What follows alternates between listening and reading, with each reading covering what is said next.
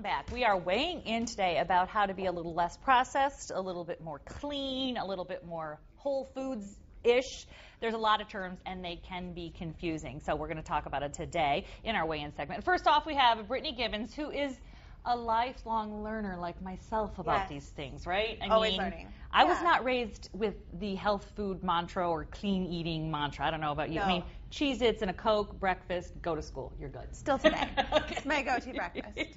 Which is tasty. So to give us, she's the founder of Curvy Girl Guide and BarefootFoodie.com. Yes. And to give us a little bit, we're going to quiz you today, Claudia. You're going to help us start the process of being a little bit cleaner about what we eat. Wonderful. Claudia Thank David you. Roscoe, long time, you said 38 years in the health food industry or Yes. profession, but Yes.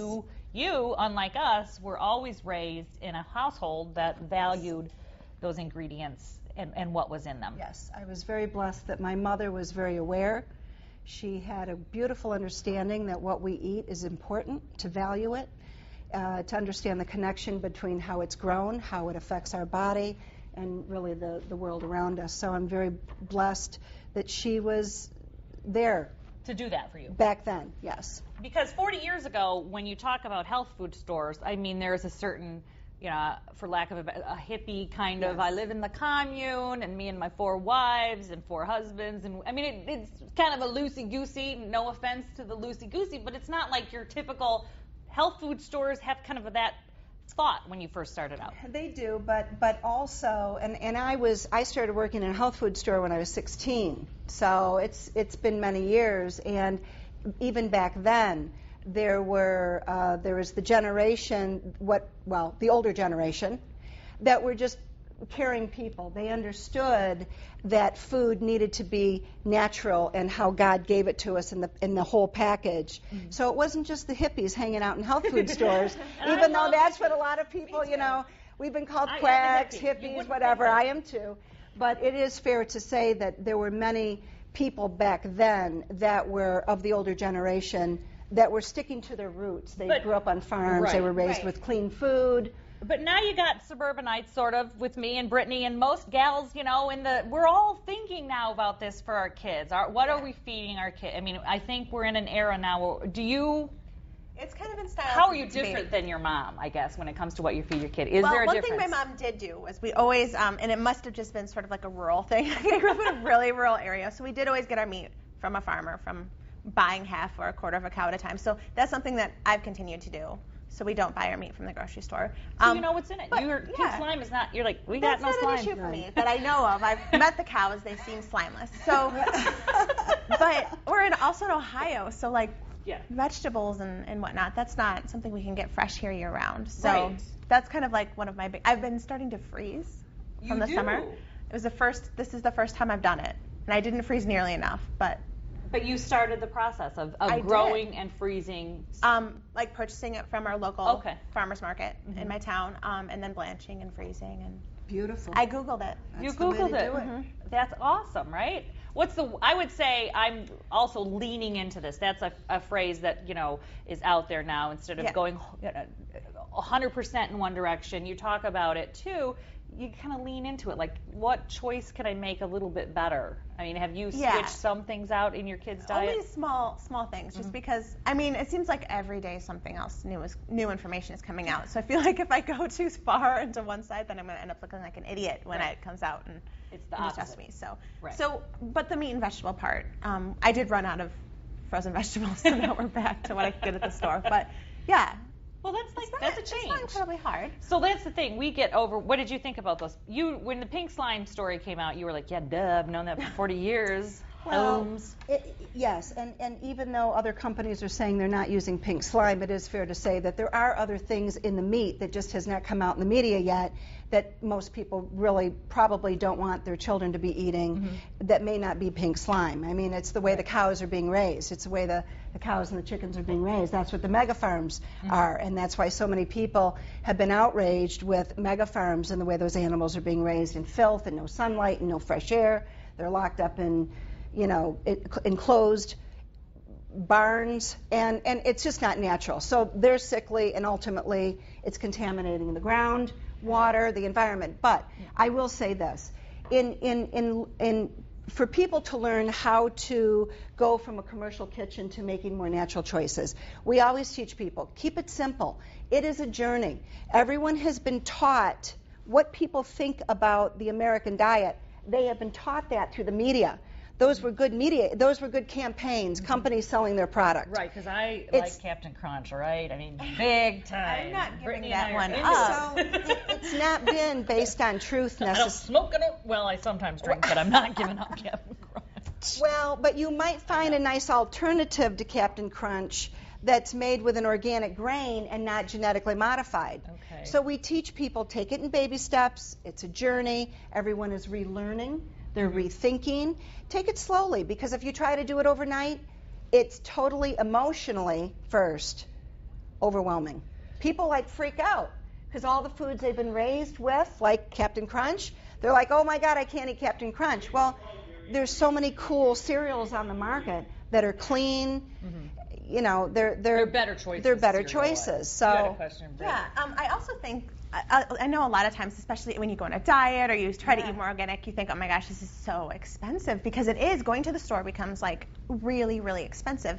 But I also found too that it's actually, I found ordering half a cow or a quarter of a cow and freezing my vegetables, it's so cheap compared to what I would spend at a grocery store. Yes, and I'm glad you're saying that, because It's a planning thing, though, too. Right, I bought a dozen ears of corn for $3 from my farmer's market, and I got bags and bags and bags of frozen corn, as opposed to buying one $3 frozen steam in the bag thing at a grocery store. So it's so much cheaper. If you think ahead like that. well, and but plan. also, but think about this. Being sick will always be expensive. Being sick is expensive. Yeah. We're seeing it all over the United States. People are coming in and telling us how much they're spending on all their scripts, and they can't afford their, health insurance, all these things. When you look at the whole picture, the American public has been taught not to value their food supply, devalue it, put it on the bottom of the ladder, and prioritize everything else, whether it's whatever. You probably don't, I don't get my hair done, which, but a lot of people are prioritizing their nails, their That's hair, your their natural cars, curl?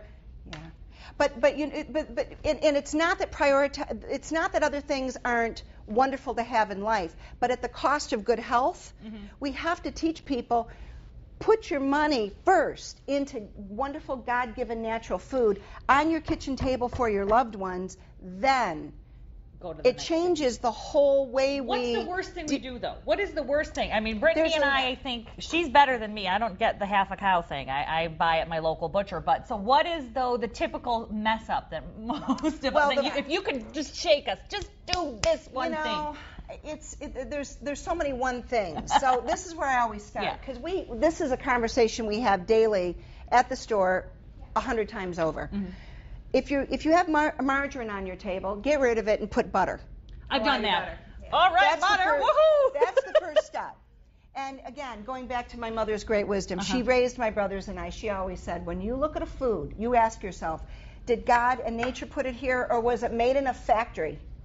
That will always be the deciding factor. So processed is your check off first. How much processing went into this item? And like I'm doing a low carb right now, and I found that I'm reading way more labels, which is great. I should have been doing that anyways. But there are more carbs in the more processed things, so I'm naturally staying away from those things because they're higher in carb. There's more processed to it, and they have more carbs.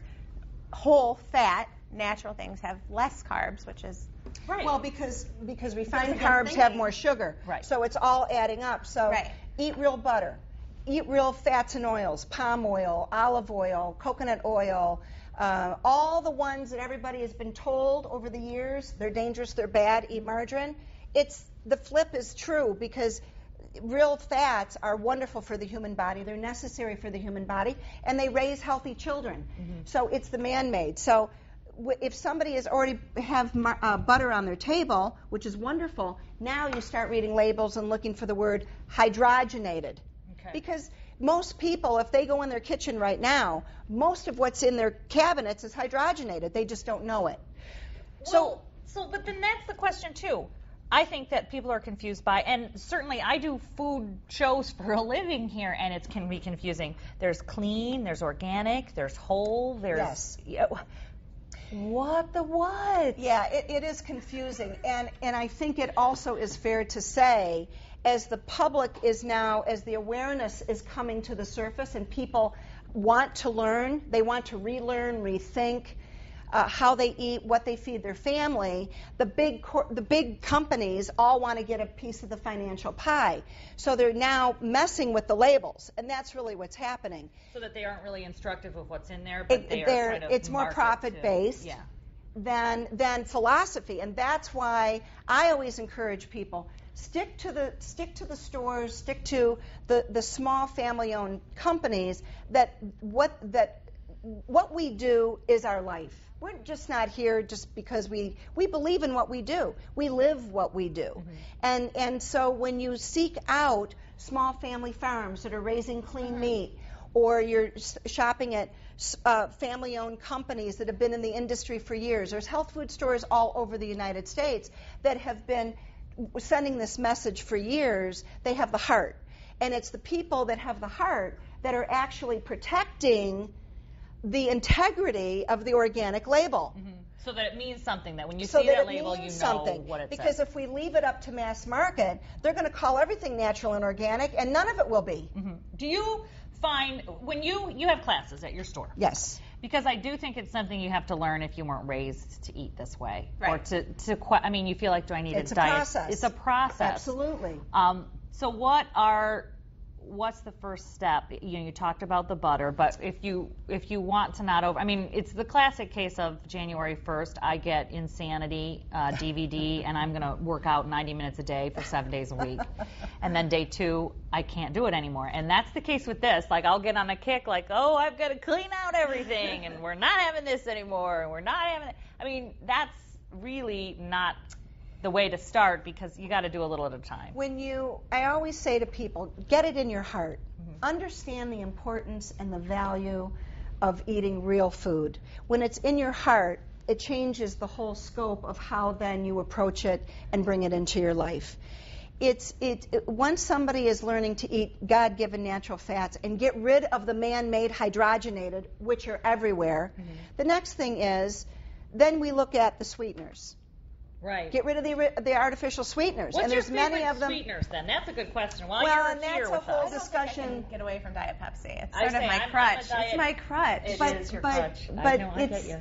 It's a really important thing to do. I know. You know what, though? It's this very is a addictive, process. by the way, just so you know that. It's extremely addictive. It's very addictive. It's my crack. I'm good with that. Yeah. No, I'm the same. I don't drink Diet Coke. I drink Diet Right with Splenda.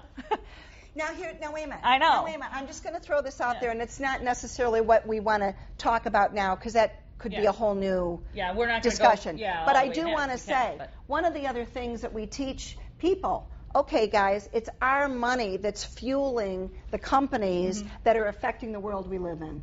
Mm-hmm. So you care choose about with your dollars. Yeah, absolutely. You fuel those the greatest vote we have as a consumer is what company do we want to give our money to?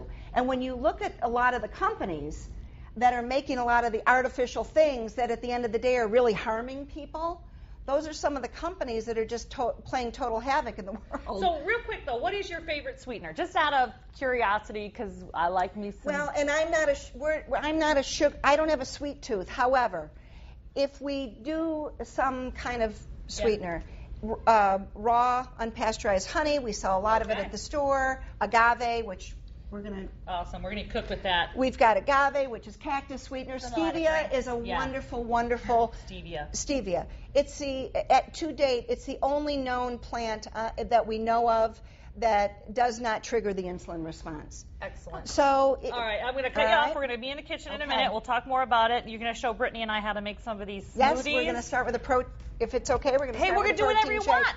It's just going to blend it all up. Brittany, you're like, daiquiris? No, not daiquiris. We're having protein shakes. Stay with us. Yeah.